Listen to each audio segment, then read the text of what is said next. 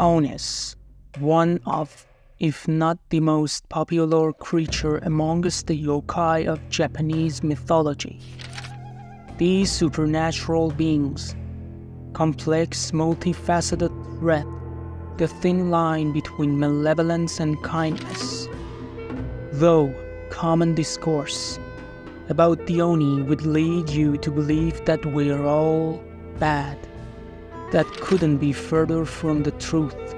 They say varied in appearance, origins, personality, and purpose. Their tales, as ancient as the land itself, serve as a mirror to the human soul, reflecting our deepest fears and highest aspirations, and illustrating the perpetual dance between the forces of light and darkness. The origins of the Oni were not linked to a singular event or deity. The Oni came into existence for countless reasons, sometimes by the will of the gods. These origins can be divided into 4 different categories: transformed humans, heavenly punishers, underworld, and other. Transformed humans. The journey to becoming an Oni through the transformation of humans, often esteemed from an intense and overwhelming emotional turmoil. In these transformation, intense feelings of love, betrayal, or vengeance catalyze a change, mutinying the human soul into something otherworldly. Consider the heart-wrenching story of a woman wronged and abandoned by her lover, consumed by a maelstrom of heartbreak and fury. Her spirit curled it into vengeance, morphing her into a fearsome Oni. She roamed the earth as a spectral presence, on the wind hunting the very path her betrayer walked. Heavenly punishers above the realm of mortals. Some Oni emerged to serve celestial purpose, executing the decrees of the gods. These Oni were the agents of retribution and divine justice, tasked with maintaining the balancing order.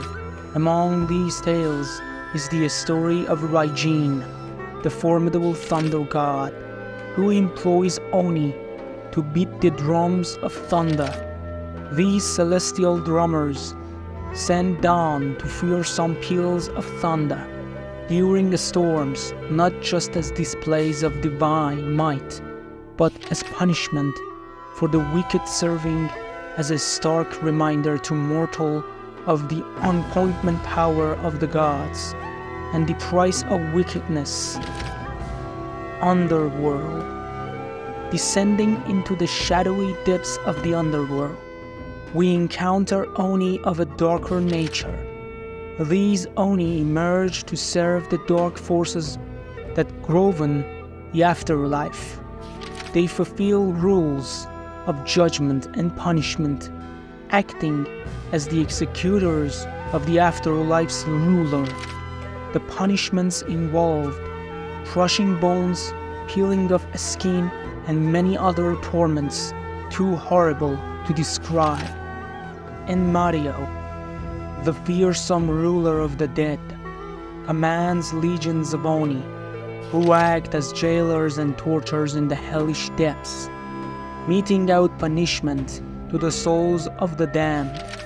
Oni can also be seen in the story of Izanagi and Izanami. Izanagi ventures into the underworld to see Izanami.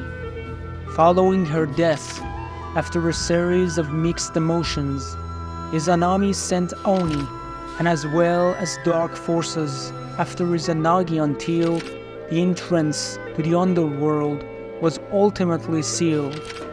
The existence of these Oni serve as grim reminders of the consequences awaiting those who lead lives of malice and wrongdoing.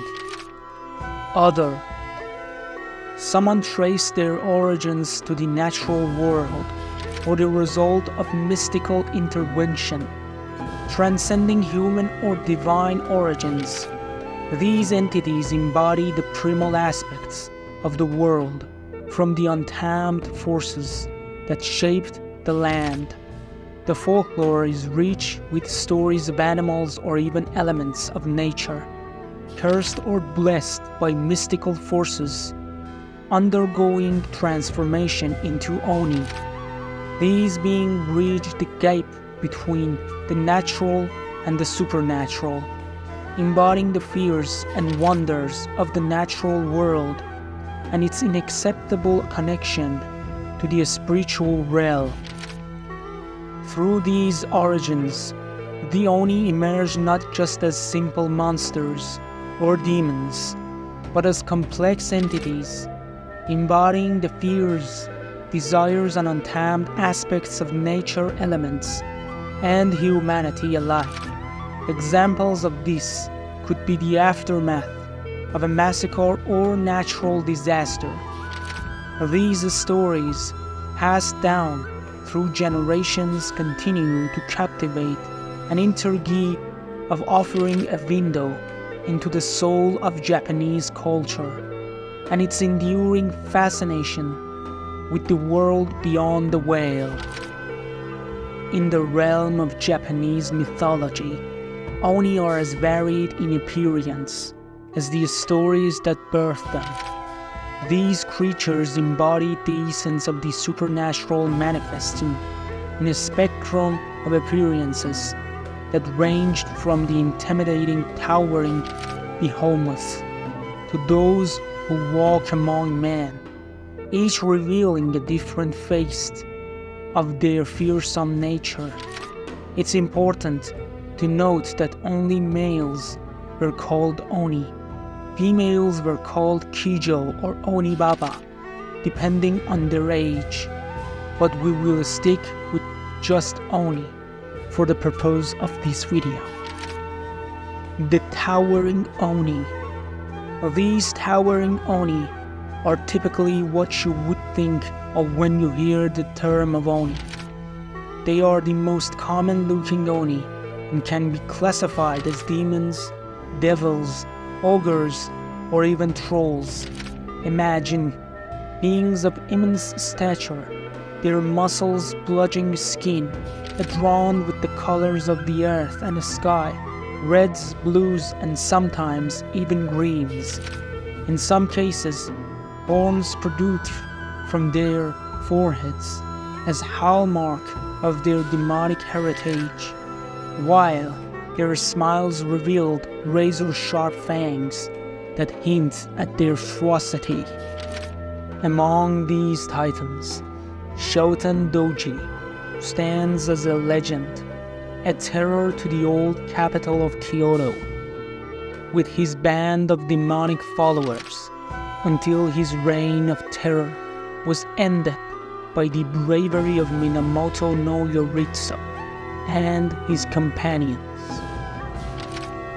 The humanoid Oni, contrasting with their gigantic counterparts.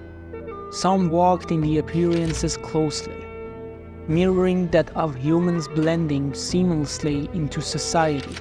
They possessed unusual features, such as extra eyes that pierce through the veils of deception, skin of unnatural colors, or the presence of small horns that marked their true nature. These kinds of Oni were typically unnamed and existed as archetypical narratives rather than detailed individualized stories. Some examples of these types of Oni would be a beautiful woman with small horns on her head, or an elderly sage with an extra eye. However, it is possible that these Oni were simply using their shape-shifting abilities to discuss themselves. The powers of the Oni are as diverse as their appearances. Each ability was a reflection of their dominion over the natural and supernatural realms. Oni could possess one or even all of the following powers. Strength. The legendary strength of the Oni is a common thread in tales of their exploits. Capable of feats that defy explanation, they can uproot trees as easily as one might pick a flower and crush stones to dust in their fists. This raw physical power instills fear and awe in all who witness it. Shape-shifting. As mentioned before, the Oni possessed the ability to use shape-shifting.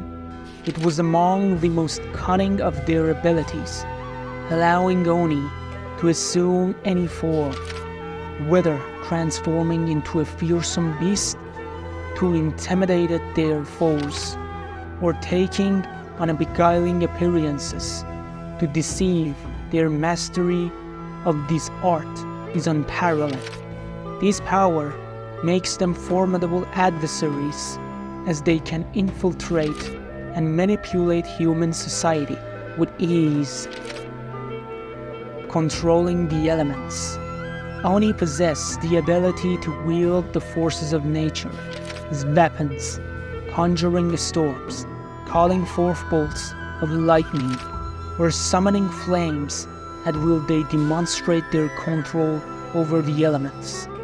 This power is often used to devastating effect, laying waste to the fields and homes of those who earn their ire. Illusions. Illusions are another tool in their arsenal, creating visions that confuse and entrap the unwary. These phantasmal images can lead a person astray or conceal the Oni's true nature, making them as elusive as they are dangerous. Regeneration and summoning. The resilience of the Oni is legendary, with wounds healing in moments, making them nearly invisible foes.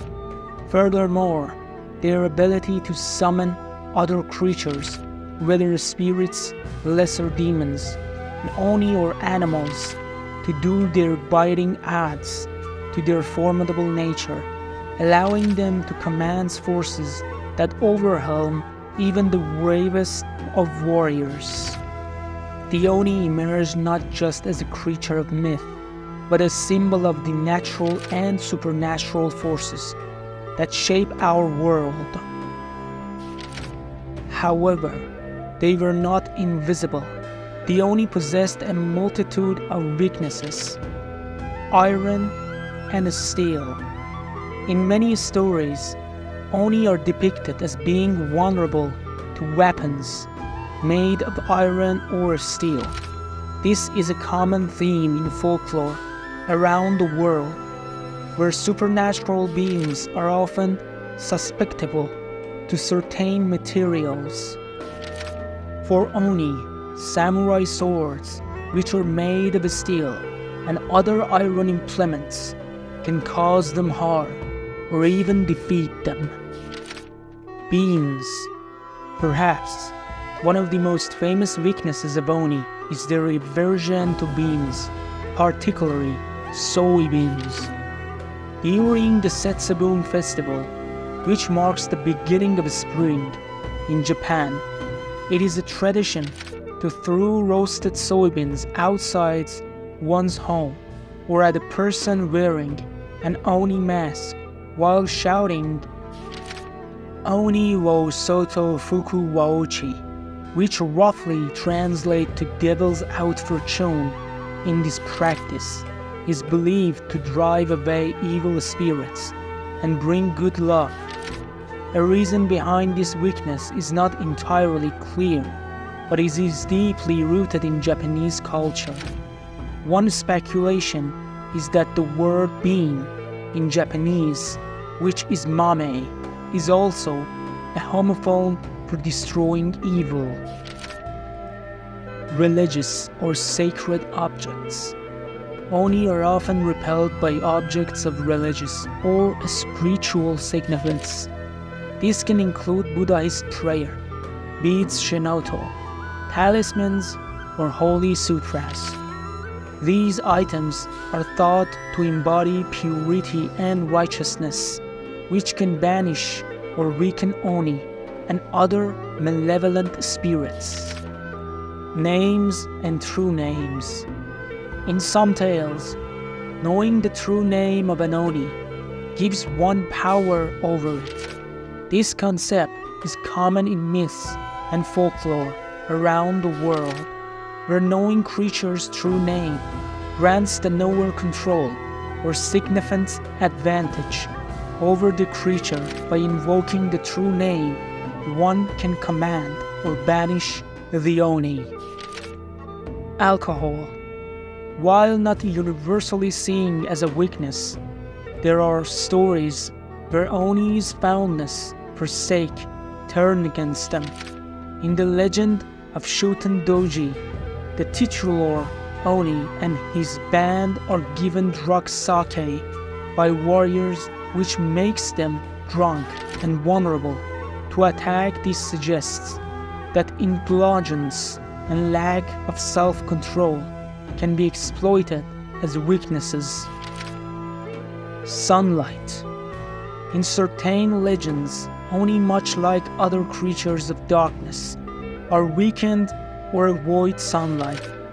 This ties into the broader theme of light overcoming darkness, with the light of the sun representing purity and the Oni's malevolent nature being akin to shadows that flee before it. Moral righteousness and virtuous behavior.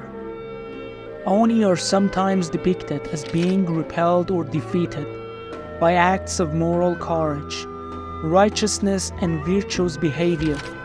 This is a common motif in folklore, where the purity of heart and noble intentions can protect individuals from harm and even turn evil to good.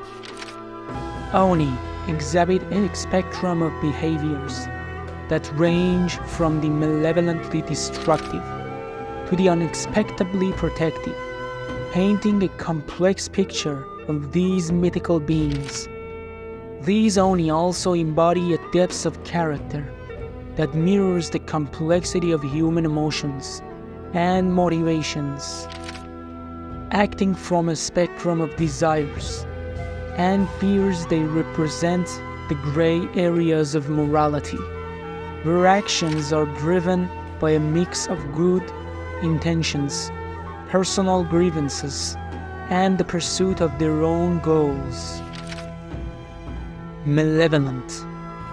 At one end of the spectrum, we encounter the malevolent Oni, creatures of pure malice, whose stories are retold in legends for their deeds of destruction and terror. The creatures showcase their capacity of unleashing chaos upon humans in the world. Such beings are often the embodiment of the challenge, as heroes face representing the obstacles to be overcome through courage and strength. Mischievous. Contrasting sharply with their malevolent counterparts, some only revel in mischief and trickery rather than outright destruction. Dwelling in the frosted mountains, they play pranks on arrogant monks and samurai, using their supernatural abilities to humble those who boast of their strength and piety. Yet, their actions are often carry deeper lessons about humanity and respect for the natural world, illustrating the complex moral dimensions of these creatures. Guardians. Among the many roles that unplayed, a few were ventured as protectors in certain shrines and temples. Fierce Oni statues stood guard in their intimidating forms, believed to ward off evil spirits and protect the sacred precincts from malevolent forces, turning their formidable strength towards the preservation of peace and safety. This guardian aspect effect highlights a protective quality, suggestion that power, even when fearsome, can be a force for good. Seasonal. The Oni also play pivotal roles in cultural rituals and celebrations, embodying the cycle of renewal and the explosion of misfortune. The Setsubin festival, as mentioned before, is a celebration marking the change of seasons, features Oni in a unique role tied to rituals and festivities. During Setsubun, people throw roasted soybeans out of their homes, shouting Oni was Sutu Fukuwachi, roughly translated to devil's out fortune. This practice reflects the belief in Oni as bearers of misfortune and hardship, which can be driven away with the right rituals to welcome a prosperous and happy new year. Other. There are many other lesser-known behaviors attributed to the Oni that don't fit into the categories mentioned. Some stories talked about the Oni going through transformation and redemption. These stories suggest that even beings of darkness have the potential for change influence by teachings of compassion or acts of kindness. Such narratives underscore the beliefs in the possibility of redemption, offering the path from darkness to light. The stories of Oni and Japanese folklore reveal their vast and varied nature, from fearsome adversaries to beings of deep emotion. These tales, the breadth of a human experience, reflecting our deepest fears and highest hopes. Let us briefly go through some of the most well-known stories involving the Oni. These stories may be retold in greater detail in later episodes. Momotaro. In an ancient tranquil world, an extraordinary boy named Momotaro stood center stage. He emerged from a giant peach and was discovered by an elderly couple longing for a child. Momotaro, whose name means peach boy, grows into a brave and kind-hearted young man, determined to challenge the malevolent band of Oni that terrorized their realm. Armed with millet dumplings gifted by his adoptive parents, he embarks on a journey, gathering loyal companions. A dog, a monkey, and a pheasant, each won over by his generosity and courage. Together, they venture to the Oni island called Onigushima, confronting and defeating demons in the grand battle of bravery, friendship, and the triumph of good over evil. Momotaro's story, celebrated in countless retellings, remains a beacon of hope and valor, inspiring all to stand against the darkness. Shuten Doji. Shuten Doji, the demon king of Mount Oe, epitomized the terror that Oni can embody. He was one of the legendary Oni in Japanese mythology, and is mentioned as one of the 3 great evil yokai of Japan. Along with Otokamaru and Tamama no Mei, leading a band of demons, he kidnaps maidens from Kyoto, indulging in unspeakable horrors. Enter Minamoto no Yorimitsu, known as Reiko, and his 4 valiant lieutenants. Disguised as mountain ascetics, they infiltrate Shuten Doji's lair, armed with enchanted sake, in a cunning blend of bravery and strategy. They intoxicate the demon, enabling his defeat. Otakamaru. Otakamaru is another one of the legend bar in Oni Japanese mythology. Though his story is not as widely recognized as some others, he is mentioned as one of the 3 great evil yokai of Japan, along with Shoten Doji and Tamama no Mei. Otakamaru's narrative might vary across different sources, but he is typically portrayed as a powerful Oni, who was the enemy to the shogun, Takanai no Tamuramaru. Otakamaru terrorized the people and travelers in the Suzuka Mountains. He challenged heroes, and even confronted the gods themselves. Otakamaru used his back magic to summon a great storm and convert the mountains in rain, lightning, and black clouds, making it impossible to see. For even long years, Tamuramaru and his men roamed the mountains in search of Otakamaru, but could not catch him. During this time, Otakamaru also tried to court a beautiful goddess named Suzuka Gozen, but his advances were denied each time. Ultimately, Tamuramaru and Otakamaru clashed the shogun's army against the Oni's horde. This battle ended with Otakamaru's death by the blade of Tamuramaru.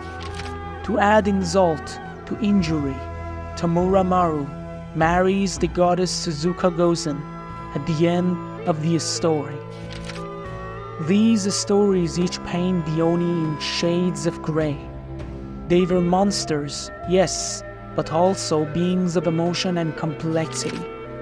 Through the bravery of Momotaro, the cunning defeat of Shoten Doji, and the battle of Otakamaru, the tales of the Oni continue to fascinate us, offering a window into the human condition.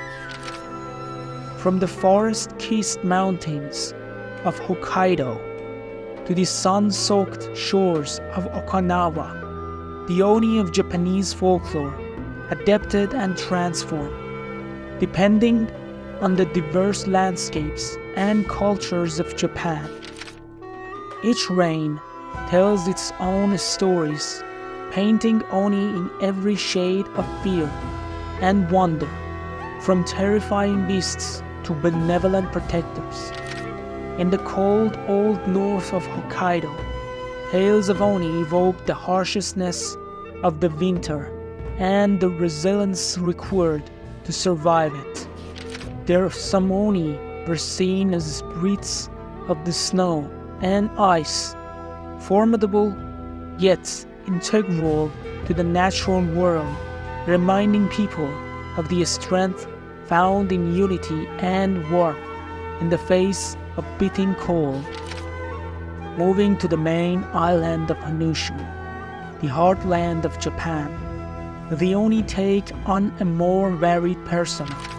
In the bustling cities and serene countryside, tales of Oni intertwine with Japan's historical and cultural milestones, from the samurai battling demonic forces to the protective Oni guarding sacred temples. Honshu's legends reflect the complexities of human life, where mortality is often a spectrum rather than a clear divide. On the island of Shikoku, with its famous pilgrimage of 88 temples, and are woven into the fabric of a spiritual journey and transformation. Here Oni are not just obstacles to be overcome. They are also teachers challenging pilgrims to look within and comfort their own inner demons on the path to enlightenment. Kyushu, with its active volcanoes and vibrant hot springs, portrays Oni with a fiery temperament, mirroring the dynamic and powerful forces of nature. These Oni are unpredictable as the earth itself, capable of both creation and destruction, reminding us of the fine balance that governs the natural world. In the tropical paradise of Okinawa, Oni blend with the local folklore, adopting characteristics unique to the island's history and beliefs. Here, they might be seen as guardians of the natural world, embodying the spirit of both land and sea, and teaching the importance of living in harmony with nature. Across the vast expanse of Japan, Oni serve as a mirror, reflecting humanity's deepest fears, desires and values. They remind us of the balance between chaos and order, darkness and light, teaching lessons that resonate beyond the boundaries of folklore into the heart of human experience. Through the stories of Oni, we are all invited on a journey of self-discovery, challenged to confront our own demons and embrace the light. In the clash between humanity and the supernatural Oni, stand the symbol of good, evil, and everything in between. Thanks for being with me so far. I hope you enjoyed watching this tale, and please don't forget to like and subscribe, because that will makes me happy and will release my fatigue.